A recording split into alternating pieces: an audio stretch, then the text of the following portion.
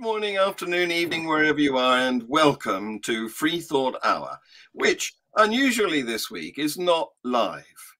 Due to time zone considerations, our guest is in India, which is, as you know, several hours ahead. We couldn't stage this show at the normal time, so we're recording it earlier in the day to be shown at the proper time later. And also, our guest is, for personal security reasons, he's in the closet. He's anonymous. So I can only show his icon and we can listen to his voice. But welcome, Rakshith. Hello. Yeah. Hello. So How the devil are you? I'm good. And thanks for having me as a guest. And it's a great privilege. I would like to have a good talk. And I hope people will be listening to our chat. And hopefully they will get some insights into religion and the society. Well, Yeah. thank you for coming. And we do get a decent audience. It is worth doing these shows nowadays. We've built up to a considerable number in the three figures usually. So it's well worth having these chats and putting them out there. Yeah. So Thanks. And one more I would like to mention. So Ex Hindu Atheist is we have a YouTube channel. One can check it out where we do lots of debates, discussions on the religion and society in general. But I think this is just a brief introduction and about Ex Hindu Atheists YouTube channel in general. So one can check it out. If you can give us the details of your channel, your sure.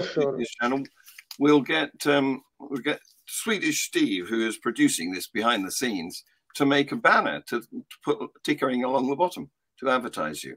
Okay, right. So Rakshith, we've known each other now for a couple of years in various roles, and I'm pleased to have your friendship.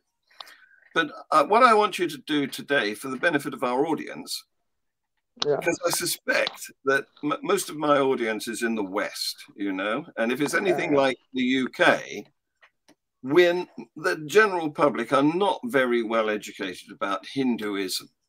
We do have some Hindu communities because, of course, as you know, we're a cosmopolitan nation, and we do have some Hindu temples where Hindu worship goes on.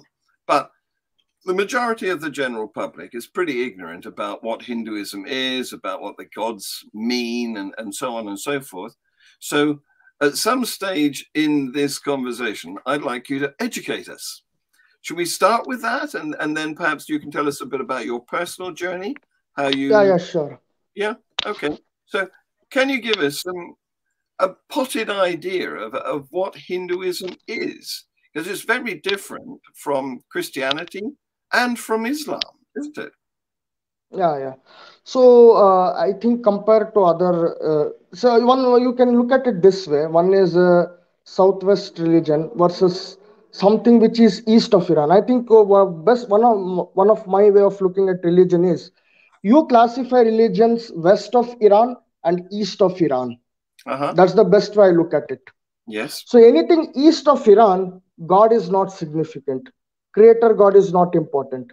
Yes. But anything west of Iran, Creator God is very, very important with a prophet. That's what you need to keep in mind. And Zoroastrianism, I keep it as a reference that it has little bit of this Hinduism and that thing, and little bit of Abrahamic, both sides. So, so one of the best means of understanding world religion is west of Iran and east of Iran. That's the way to go. I'll keep that in mind. Interesting. Yeah. So the more eastern you go, if you go further east to India, further east, go to China, Japan, God becomes nothing more than a life energy. Something like Taoism has, or Confucianism has, or something like Deism has. Oh, right. Very sort of vague. I mean, it becomes insignificant there. It's virtually, you can say, morality, ethics, but not so much about religion. So that itself packs as that. But hindsight, lot of rituals. The more east you go, the more rituals. Yes. So there is increase in the rituals. Yeah. rituals help to bind people together, don't they, as a communal experience? Yeah. So one thing you can keep in mind: the more rituals, it's more of a potent way to put an idea into set. I mean, you have ideas like reincarnation. You may have ideas like karma. You have ideas like soul, some eternal entity which is there beyond the body. All that thing will be there, but then how to reinforce it? So one of the powerful means of reinforcing it is through rituals. Hmm. You conduct rituals, you do worship in temples, you bring statues, you bring many other things, items, and build on that. And One of the great thinkers, yeah. I was going to say it can include diet too, can't it? And Yeah. That's true. That's true. and taboos, things you mustn't do. That's true. That's true. I think one area where I think all religions are united is taboo. I mean, every religion has a taboo. But again, when you come back to Eastern religion, especially like Hinduism or even Buddhism for that matter, the best way to emphasize that idea is through ritual. I mean, monks, especially if you have seen Buddhist monks, when they eat, they need to chant something. Hindus, especially if it is a Brahmin, when he is eating, he is also supposed to chant certain prayers, certain mantras, and then he must eat. So again, these are kind of ways to sort of, uh, you know, uh, program that ideology into your mind. Ideas of reincarnation, ideas of, uh, eternal entity called as Atman or Jiva, as we say. So like that, this is one of the ways it's done. And I think one good observation while reading through, I am actually a great fan of Yuval Noah Harari. I like his books. I think he writes great content. Of the who, sorry? Yuval Noah Harari, Israeli historian. Oh, right. Yes, okay. Yeah, the bestseller Sapiens. So actually, I even have been looking at, and I think he has also made one point that China was able to maintain feudal system for a long time because of Confucian idea of rituals. So it's the rituals that keeps the feudal ideas, that keeps getting these things. So coming back to, I would actually start with my personal journey, and then I'll give a deeper understanding of Hinduism or what I have got to know. Yeah. Yeah. Go So. ahead. So my personal journey is like I'm actually born in a decently orthodox family. I wouldn't say totally orthodox, but decently enough orthodox family. And there is three sects within Hinduism. One is Shaivite, Vaishnavite, and Shakta. So we belong to Vaishnavite sect, which worships Vishnu or Krishna as a supreme god. So that's one thing. But one of the things during my childhood was my mother used to tell a lot of stories, and I liked hearing that. And in fact, when I was child, I actually thought whatever the characters is there in that story is real. They must be existing. If I Yes. pray to them, or if I do bhakti, I do loving devotion and loving service to them, I Yes. love them by heart, they will come back to me, they will help me. That's what my whole thought was. And if anything good happened at that stage, anything just good happened, today of course I realize that it may be coincidence, but anything good happened, I used to think, oh, it's because of that. Yeah, I mean that it's because of that god I was loving them. So yeah, it must be a good experience. That's what Yes. my childhood was. So you attributed good things to your relationship with this God that you prayed for at your mother's knee. Yeah, I mean, my mother always used to take me to worship, and I used to help her out. uh, Yes.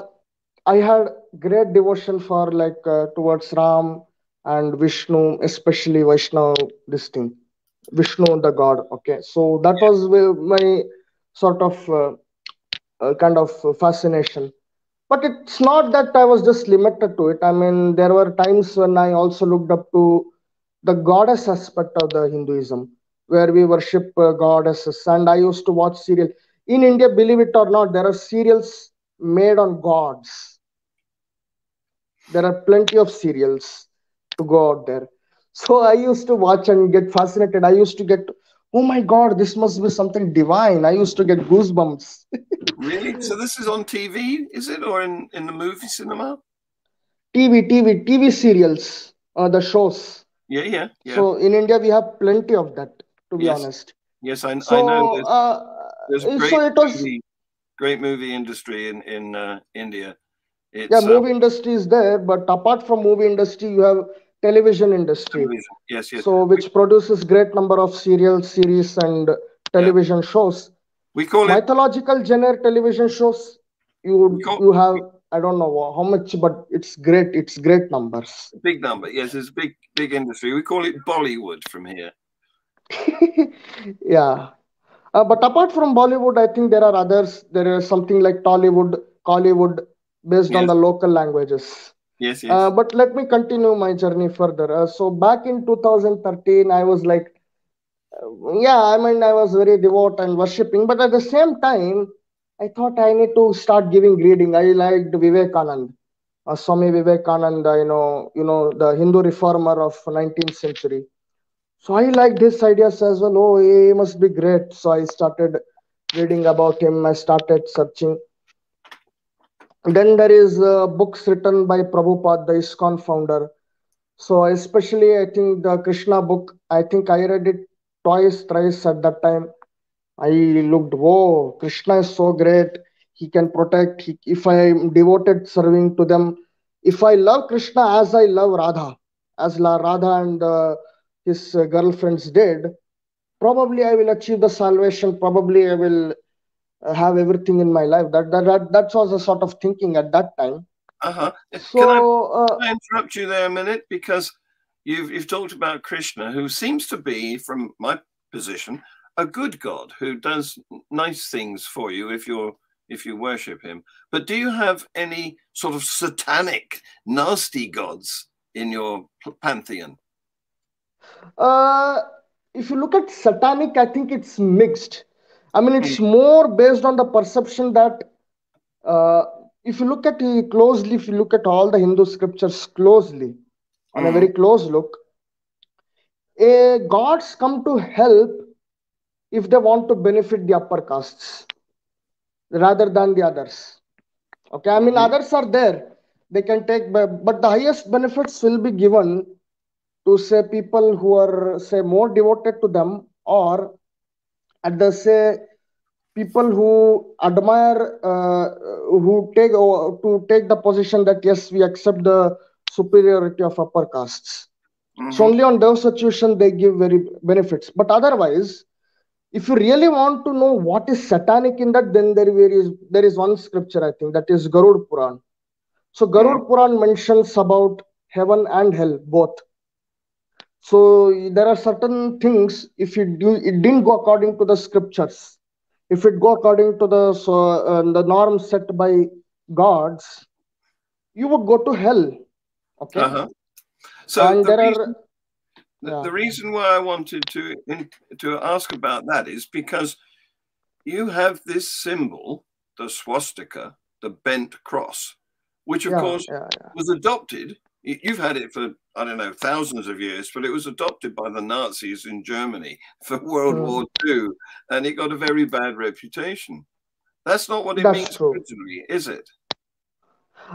I think most Hindus, if you ask, they will tell you that it means symbol of auspiciousness. That's what they would tell you. I mean, they would put it in front of the door or in front of the window as symbol of auspiciousness. But to be honest, my own research suggests that there is no one way to decipher this. There is no under clear-cut understanding why it was used even in the ancient times. See, one of the symbol which you see in the Indus Valley civilization is this swastika, but nobody knows why were they using it. Of course, today we say it is auspicious. We are saying this today in recent past, but are we sure that did it have the same meaning back then? We don't know. There is no like kind of sure guarantee. But one of the things I have observed is we do sort of redactions. We do a lot of redactions. I mean, attributing the present things to the past. We do a lot of that in these days. Well, I wonder why Hitler adopted it for the Nazis. Maybe because auspicious means sort of future success. it means, you know, success is likely in the Maybe, future. maybe, yeah, it could be. But That's it. actually, one of the things my research, one of the things where I have been come to know is here I was actually more fascinated by the writings of the Theosophical Society, Madame Blavatsky, who Hmm. wrote about the Aryans and coming future races, something like that. Hitler seems to have been very much fascinated with that. I mean, which could have been one reason why he adopted that without Maybe. even, Mm. yeah.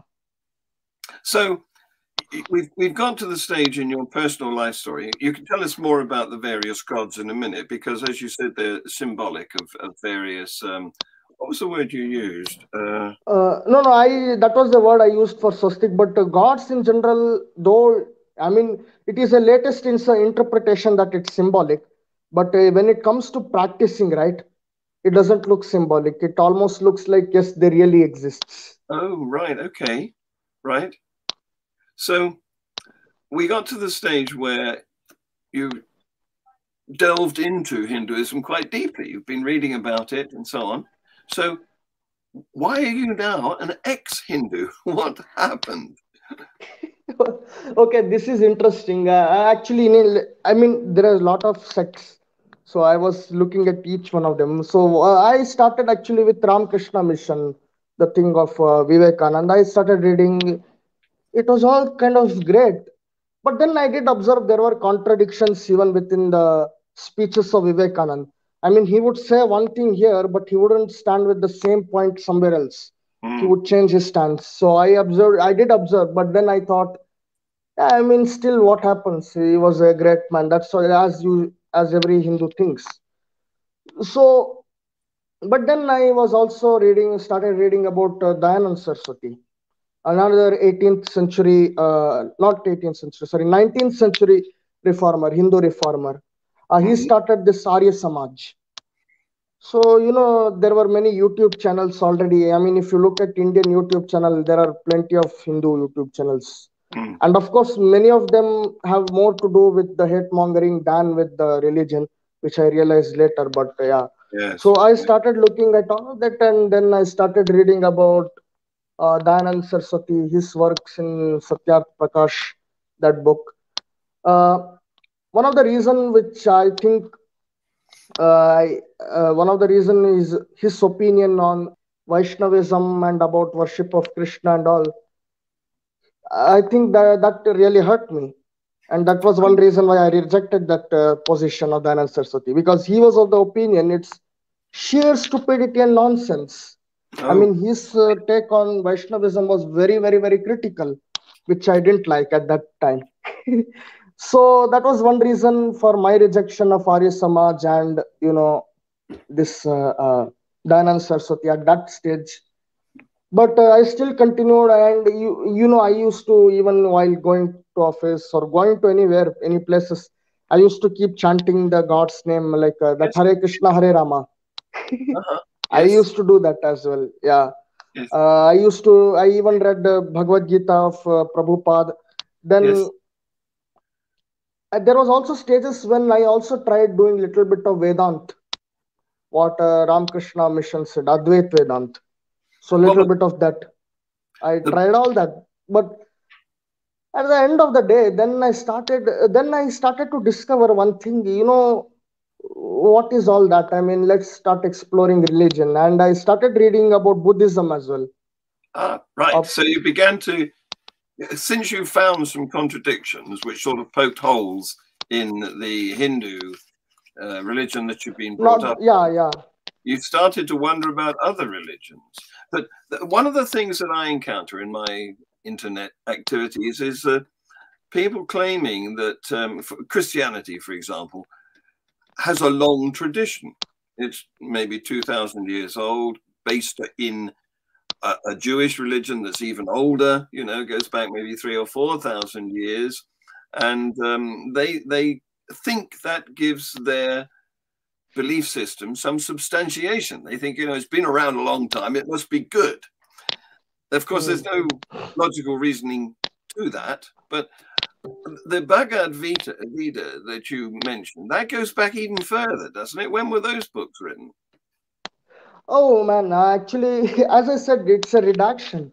Books are written mostly after in last 2000 years at the best. Most of the written work.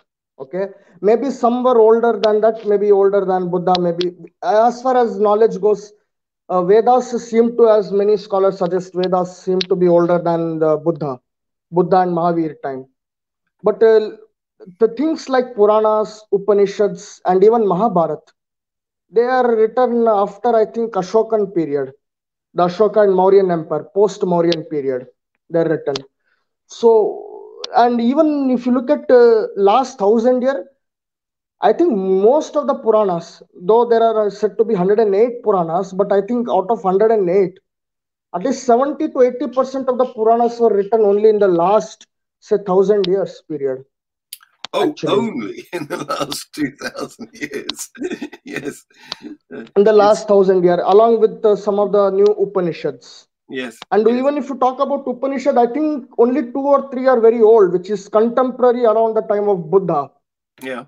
I think two are there. I think Brihadraranyaka, Chandogya, these are Upanishads which are contemporary to kind of Buddha. But most other Upanishads are post-Buddhistic period, post-Buddha. So that's something.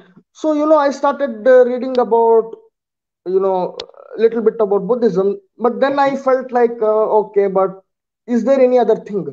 Because we know one thing for sure, Buddhism has two big sects. One is Hinayan, that is Theravada, which you see in Sri Lanka, and then there is Mahayan, which you see in Japan, China, and Korea.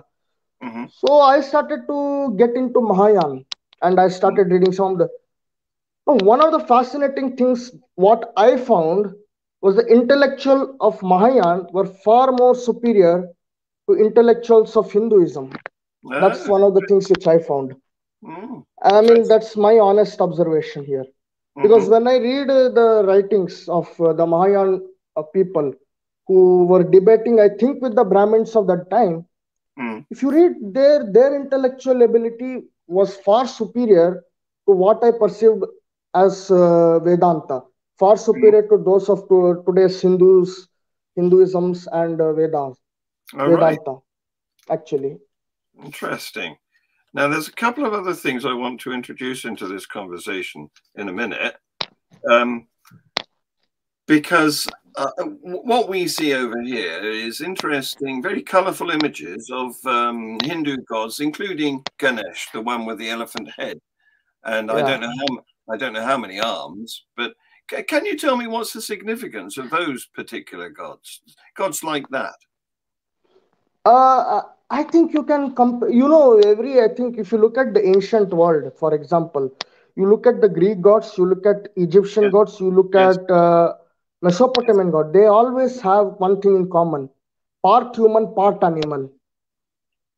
Part yes, human, part animal. You know yes, Anubis, the Egyptian god. It has a yes, fox head, but a yes, part human, part yeah. yes, yes. The Egyptians had Anubis, a dog-headed god, didn't they? Yes, Yeah, and they also had Thoth, and I think there are many other gods, Horus, yes, yes, bird headed. So, part human, part. I yes, think one of the common things you find is if you look at the Hindu pantheon of gods, there are a lot of part human and part animal. yes, yes. Lot of that. Yeah, Well, and Ganesh belongs one of them. I have, I think, though, I would rather look at it from historical perspective rather than any symbolic what it actually means. okay, Because yep, for me, what suggests that is there is a transition from tribal society to agriculture society. yes, yes. And That's what it suggests. I have a theory about this too, because I think that along with the transition from tribal, lots of tribes, when humanity was hunting and gathering, and there were lots of small tribes that had their own, they didn't need to have residences because, of course, they were following animals across the plains or whatever. So, but then agriculture was invented, and Yeah, at that point, you needed to build a home so that you could be near your yeah. crop to guard it. So that And became your private property. yes, that's right. That was the beginning of ownership of land. Yeah, Yes, and so at that time, because there were still lots of tribes, but all settled in their own various pockets of the planet, mostly in what we now call the Middle East. At that time, there were lots of gods, and many of them had a natural resemblance as well. They were half animal or even half tree and half human. And so pantheism had lots of gods, each with a specific capability. So, for example, if you look at one of my favorites is the Greek god Cloacina. Actually, she was a Roman god, I beg your pardon, probably because the Romans picked up on the Greek pantheon, didn't they, and converted Yeah, they them. did pick up many of them, yeah. Yes, and Cloacina's function was to keep the sewers of Rome flowing. So, yeah. so she was like, what do we call them nowadays? Renter. We've got a company here that goes about and unblocks your sewer if you want that done. And so that was her function, her purpose.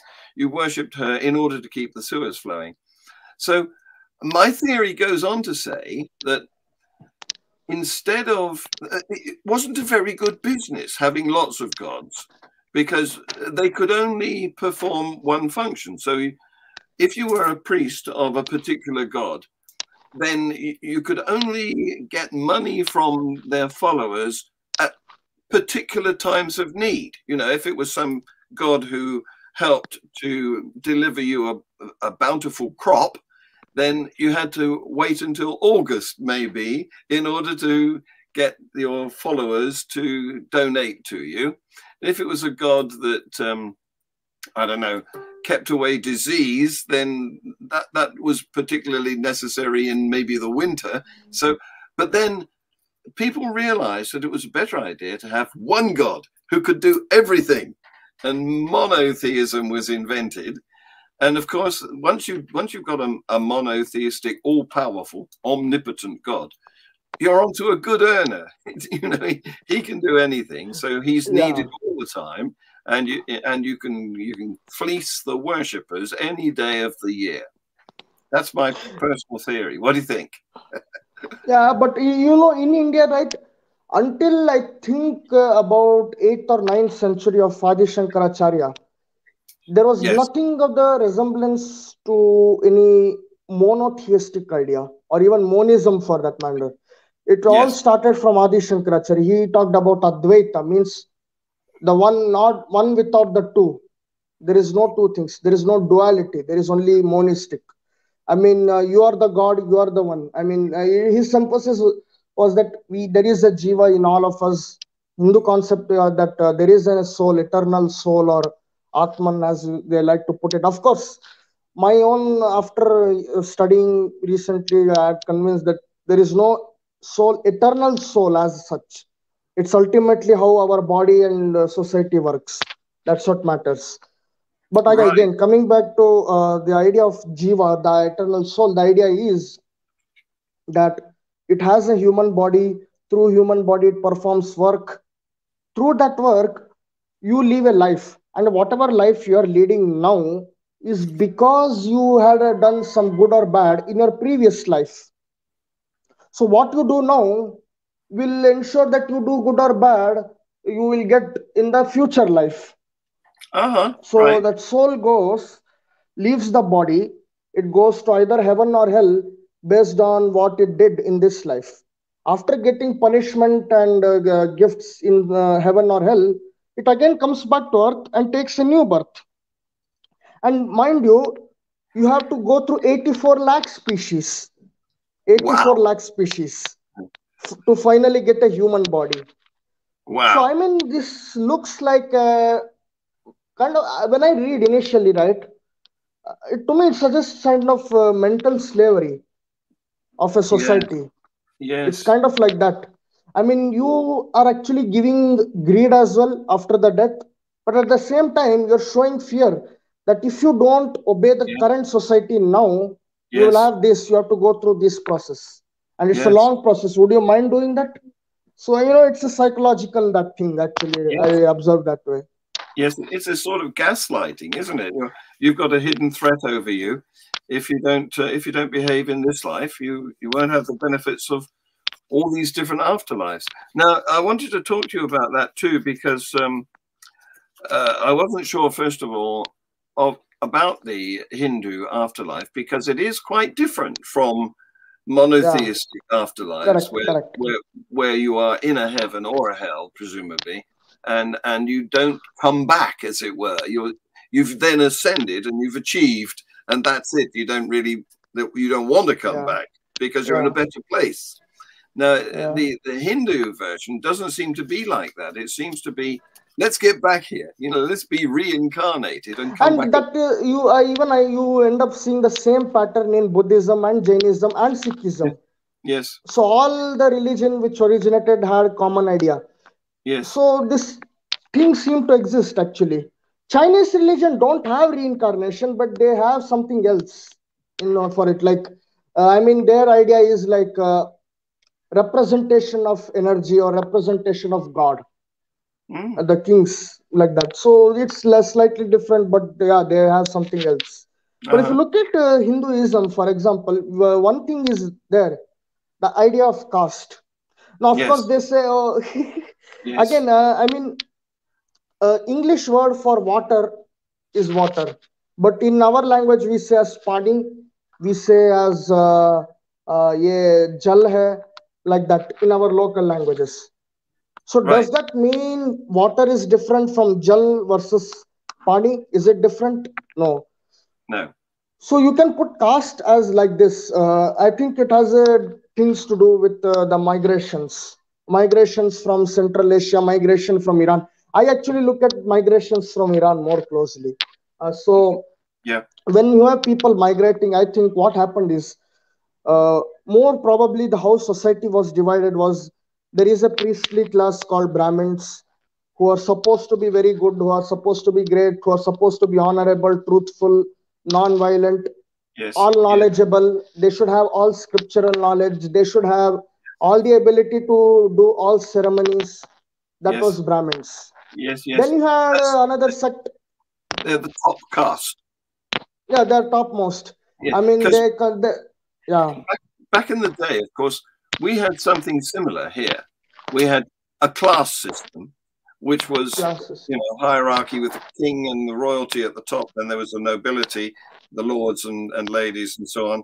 And then there was what you call a merchant class. And then there was the serf class who didn't own anything and just had to work. Who were just servants. Yes, exactly. Yes. Yeah. So we carry on. So let me continue. Then we had a group of warriors who could fight, who could run a kingdom, who could be kings, who could hold state power, essentially state power. So they were called as Kshatriyas, and they could win battle. They could marry anyone. They could even kidnap women and marry them from the opposing kingdoms if it required. So they could do that. They had that permission. Then below them came the merchant class, people who could go outside and trade, who could do farming, who could do earning, who was more of a middleman jobs of trades. So trade and monetary, this thing, banking, all that. Yes. So they were the commercial layer, and you had this warrior. Yeah. They had this warrior class, which had a sort of wild card. They could do anything. And then at the bottom, you have the people who really have to be subservient. Yes. Yeah. So subservient people, they would do all the jobs, serving jobs, in the sense like they would build the houses, they would build statues, they would build, temples. Yes. They would even do like the job of agriculture, help for, farmers. Okay. Yes. Make instruments, make, what to say, make swords or weapons for the king, all these type of jobs. They were the But this was considered very menial at the time, even though they were still contributing. Are they the wallers? Does waller mean worker? What? Waller, the word waller? I don't know. Actually, we call that Shudras, people who do all the jobs, Shudras. All right. Interesting. And the merchant class, trading and banking group of people were Vaishyas. Hmm. Okay, And so these castes were delineated by all sorts of things, weren't they? By dress, by what food they ate, and even by the status of staff, I mean, what type of staff they will carry. Brahmins yes, should carry certain long staff.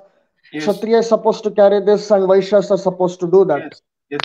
Did that extend to their funerals? I mean, it's interesting to So me yeah, the different ways of disposing of a body in India compared to the Western world, and yeah.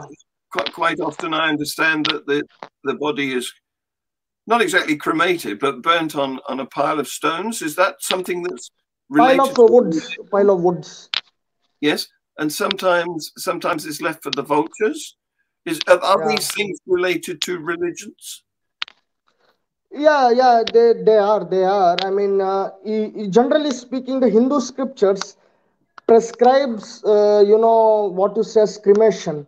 Mm, Generally speaking, if you look at Ramayana or Mahabharata for that matter, it's cremation. Generally hmm. speaking, Vedas do not necessarily speak much on it. Vedas are kind of silent on it, not much. Uh-huh. But if you look at Puranas and Rama and Mahabharata, it's cremation. I mean, body is supposed to be burnt on a pile of Wow. wood. Right. Yeah. Yes. So let Interesting. me continue about further about caste system. Actually, the whole central idea of Hinduism is Varnashram. If Varnashram exists, Hinduism exists. If no Varnashram, no spirituality, no this thing. That's the whole center actually. Mm. So let me continue further. So Shudras used to do all the jobs. They used to make things. They used to do gardening. They used to do like distribution of things for like people who used to carry stones, carry bags, carry Hmm. things for the kings, and this sort of things. Yes. Yes. So servant class. Yes. Below them, people who actually cleaned the sewers were made untouchables. Right. The untouchables. Yes. Yeah, the untouchable, we say in there is a Sanskrit word for it. We call them as Ati Shudras or Antyajas. I mean, who are Uh-huh. not even servants, who are Right. not either related to a Brahmin, Kshatriya, or Vaishya, who even through servant part. So they are Barely human. classified as Antyaj. Barely human. Yeah, Is I it? Well, mean that's the kind of society was actually. yes. Um, Yes. so at least with the Shudras, though they may not have the rights as much as, say, Brahmin or Kshatriya or Vaishya at prime, but there was one thing common. They could live as a servant of, these three top three castes, that is Brahmin, Kshatriyas, and Vaishyas. So they could Hmm. be servant to them, okay, and in the return, they could get food, they could get clothing, and a little bit of good house in Hmm. return. That's what their reward was, but not Right. beyond. They couldn't, but they were not allowed to start any independent business of their own. Yes. Yes. Right. Independent So, business of their own. Okay. okay. Whereas So, people who were not even related to any of these things, right? yes. They were made as, the untouchable, but we call it in Sanskrit as Ati Shudras or Antyajas. It's a Okay. very complicated society that you used to have. And is it becoming Yeah. more modern? I don't know exactly what's going on, but I'm aware that since Narendra Modi became your prime minister, there's been an Yeah. uprising of nationalism, and Yeah. we from here we see people wearing the saffron color in Yeah. Yeah. their dress and their scarves and things, and they Hmm. do seem to be quite aggressive. What can you say about that? Is That's true. That's true. And I think, to be honest, I would say India's media has a big role to play in this. I would rather blame it on the Indian media and the yes, social media. I think it yes, has played a very big part in the propagation of the Hindutva bigotry. To be honest, yes, uh, Hindutva. That's the name for this group of yeah, yeah, fundamentalist, aggressive Hindus, yeah, Hindutva bigotry. So bigoted, that's bigoted Hindus. yeah. Yes. Hmm. So for Islam is only a means for hating Muslim. They don't have much to do with Islam. Okay, Yes. they don't even blame it. But in fact, one of the reason it has a lot of caste connotation as well. Why? Because one thing is clear: most Muslims who converted in subcontinent, okay, most of them were from the lower castes who actually converted to Islam or were made to convert into Islam. I would rather put it that way, forced to convert it to Islam. So most of them were lower castes. So you know what? This is I would rather call it as a neo-casteism. I Oh, mean, in a very new way. yes. Actually, they Well, are doing it. that's interesting because the Islam and Christianity seem to me to be much more proselytizing.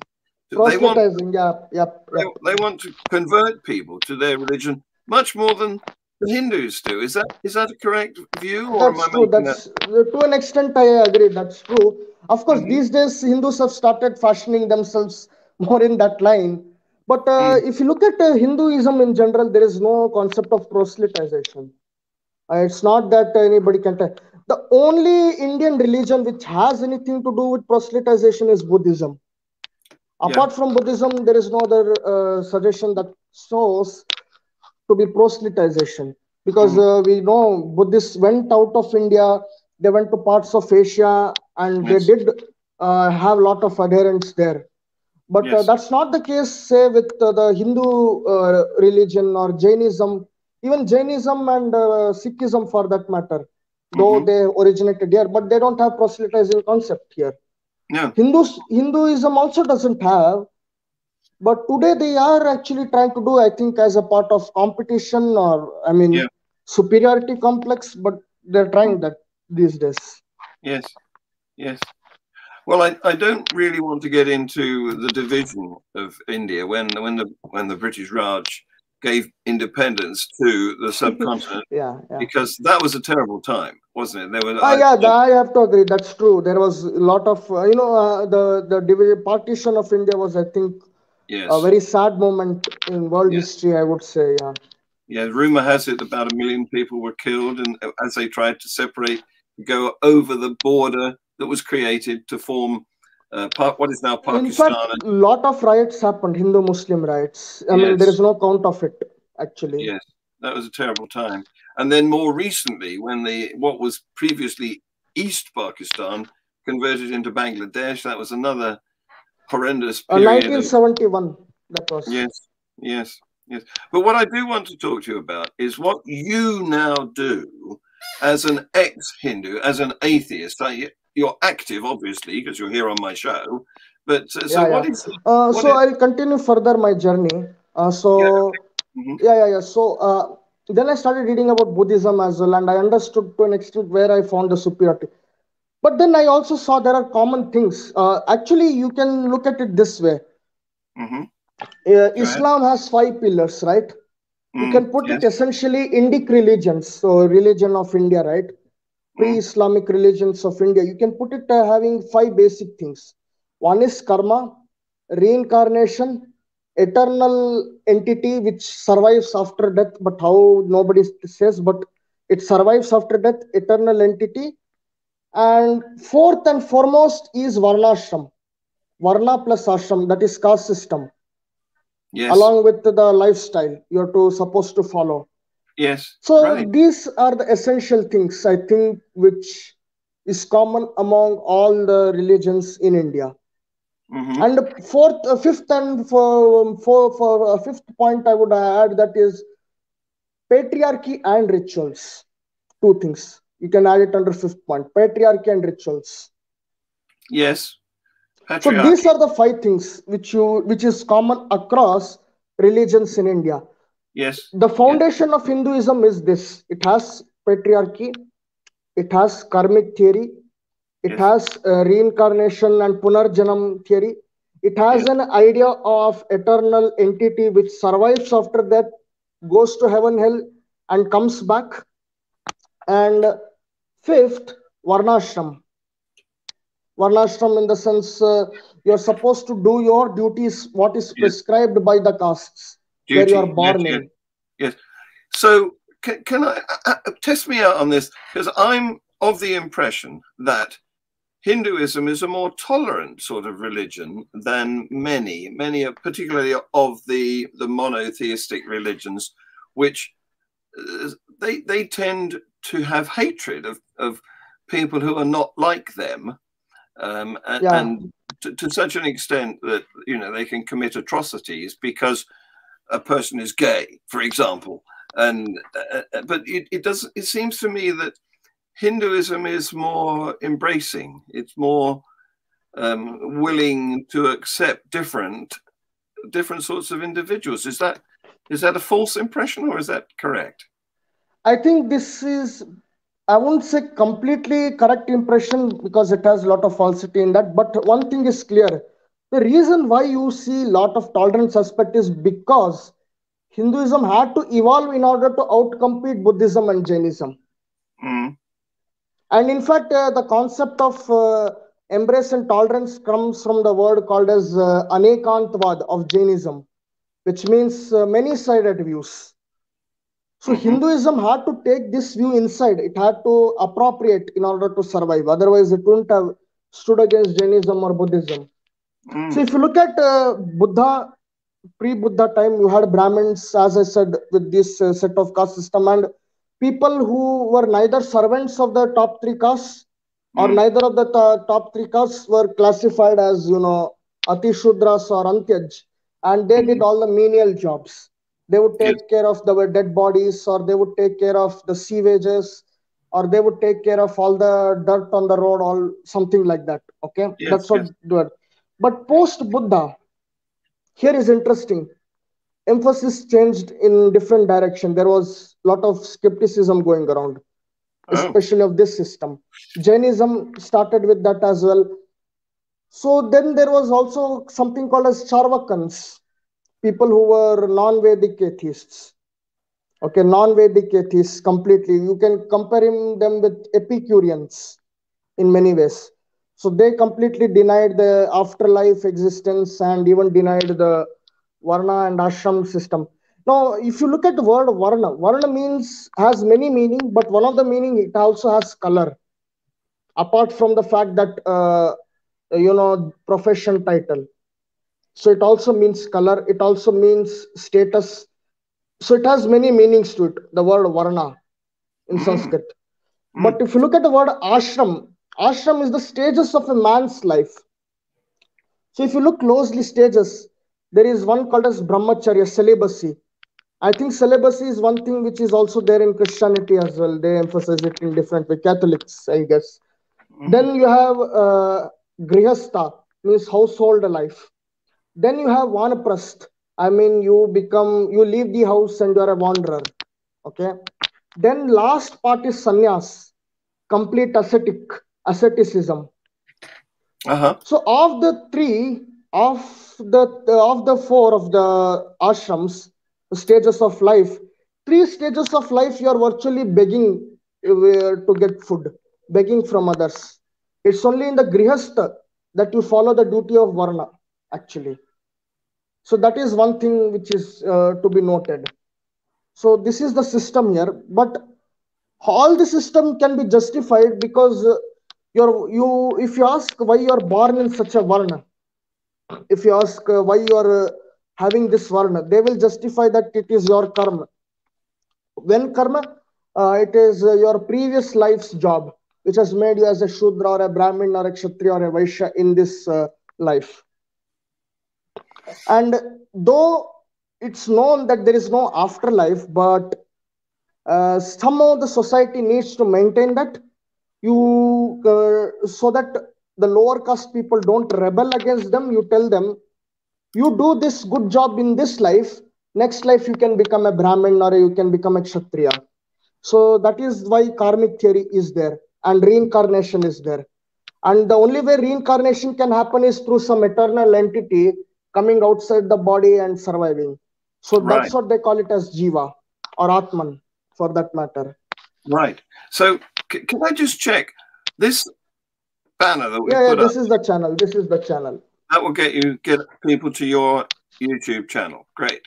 Excellent. Yeah. So after studying all that, then I started reading about Bhagat Singh's writing, Why I'm an Atheist, Jail Diary. When British had put him in the jail and they tried him unlawfully or unfairly, to be honest, at that time. So I read through his jail diary writings and why I'm an atheist. Then I also read work of Jyotiba Phule called Gulamgiri or slavery. I mean, it's more about this system, caste system, how it's imposed, how this Varnashram works, all that. So I read that book, and that actually changed my perspective completely. And I had my friend actually, he struggles a little bit with English, so my friend is there, and we started with this YouTube channel, Ex Atheists, Right. and started. Yeah. So do you do anything else other than your YouTube channel? Or is it, I mean, are you active in any other way, or is it too dangerous? Because I know that you're in a position where you might be getting threats to your safety. This is why you're not showing your camera face. Yeah, and another reason is we are also very critical of Islam. I mean, we also criticize Islam in our channel. Any atheist from any religious background who has left his religion or belief system is welcome in our channel as well. So they do keep their honest opinions. And Yes. 2020, I remember 2020 was also a very, in terms of backwaters for me, in terms of watershed moment, what you like to call, where my perspective changed everything after how reaction to Hindu goddess Sexy Kali photo happened with Armin Nawabi. Yes. That actually more sort of accelerated towards this thing actually. Right. So before that, I was, though I was reading, but I was also like, okay, let's see how it is. Maybe it will improve progress. But then the way the Hindus and the people reacted to that sexy image Kali of Armin Nawabi. Kali. Yes, sexy Kali. I was like, oh my God. I mean, if any belief system can make you to go such an extent for a photo on an online threat, I mean, we know that Charlie Hebdo happened. It was a physical lynching, physical killing, but these people did online killing. So if they can go on an online killing, then it's better to reject that ideology, reject that belief system. So in fact, they did more damage here. Really? Yeah. That was stirred up by our friends at Atheist Republic, who came up with sexy Kali image. And they're quite famous for blasphemous images. They like to promote images that annoy people who believe in a particular god, usually the Muslim god, Muhammad. And this also shows, I mean, believe it or not, but you were saying some Hindus suggested they were symbolic.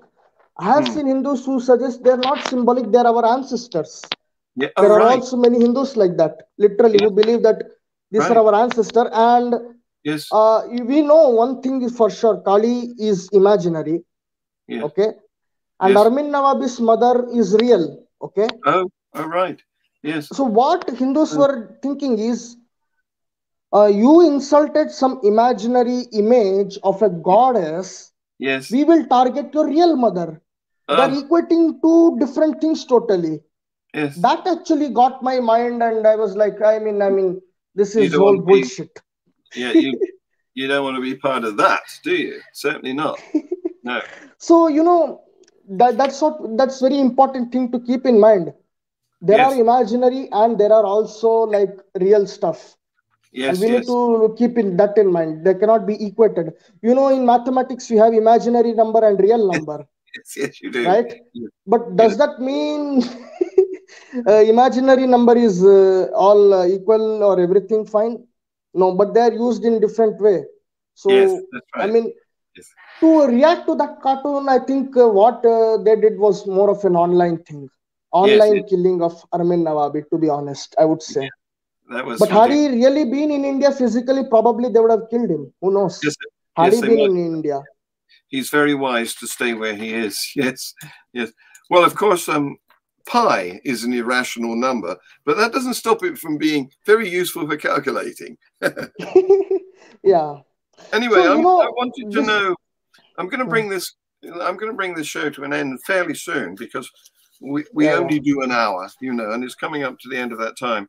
But I want you to know, I want to ask whether you know of somebody called Narendra Nayak, who... Yeah, I know. He's a school teacher who Yeah, emphasizes scientific temperament, and yes, he was yes, attacked by the mob as well, yes, a Hindu yes, mob, and many of them for yes. going against their orthodox way of belief.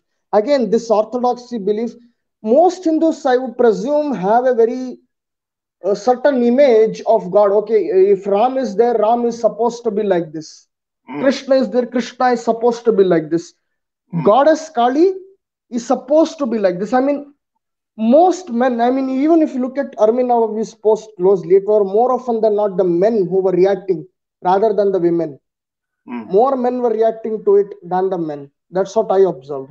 Right. One of my observation. So it Yeah. also tells me that it is patriarchal, but at the same time, most Hindus already have a certain image of each god, how they gods are supposed to be or what they are supposed to do already, Yeah. and that cannot be, and it cannot cross that boundary or that line. If it crosses, then I mean, you saw what happened. Yes, that's right. It's So that dogmatic, sort of image is there in most Hindu public mind. bigoted people think that they've got the right to kill others because they disagree with them. Well, Narendra, he goes, or he used to, I think he's coming up to retirement now, but Yeah, he yeah, used to go out to the villages and teach the yeah, school children to yeah. think critically, which, That's you know, true. it definitely needs to be done. But he was then threatened, and for a while he had to have police protection, I think. Yeah, and even he learned some martial arts in order for his own protection. Did he? Yes. Yeah, he had to learn and he learned, but yeah, that's what. So who says the atheists are safe in India? I mean, in India, it's the thing is like you can be atheist, but you cannot publicly talk about it or publicly Oh, go out and speak or yeah. even preach about it or even say think Yes. critically. Be critical of your religion, be critical of your gods, or be Yes. even critical of your guru thing. One of the biggest problems of maintaining the Hindu institution is the why Hindu institutions work so well is because belief towards guru is superior to God or even goddesses. So that Yes. is the sixth point I forgot to mention. Keep that as sixth point. The Teacher, guru. Yes. guru, Guru. superiority of guru over gods.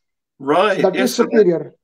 that's interesting because in the Christian world, the gurus, the priest layer of people who are supposed to be God's representatives on earth, they Yeah, are self-appointed pretty much because they applied for the job and did or didn't get qualified, but whatever, they are in that role. And they have a not a top position in the hierarchy because they've got this guy up here who is allegedly above them. Now, in what you've just been saying, it's the other way around. The gurus are the top dogs. yeah. So that is the reason why we have a shloka called as Gurur Brahma, Gurur Devo, Gurur Vishnu, Gurur Devo Maheshwara, Gurur Yeah, Sakshat Parabrahma, Tasmai yes, Shri Guru Mema. yeah, Means a guru is even superior to gods like Brahma, Vishnu, and Mahesh. right. Interesting. Well, I So that see is that. one reason why the institutions are held. So this is one big thing, and I think it's more it's easier to be critical of gods rather than being critical of gurus. It's important to be critical of gurus Yes, have to be disowned. Actually, that's the whole point. yeah, they have You to be reject the exposed. system of guru way thinking, Yes, this what sort of thinking they have that's to be need to be exposed. rejected.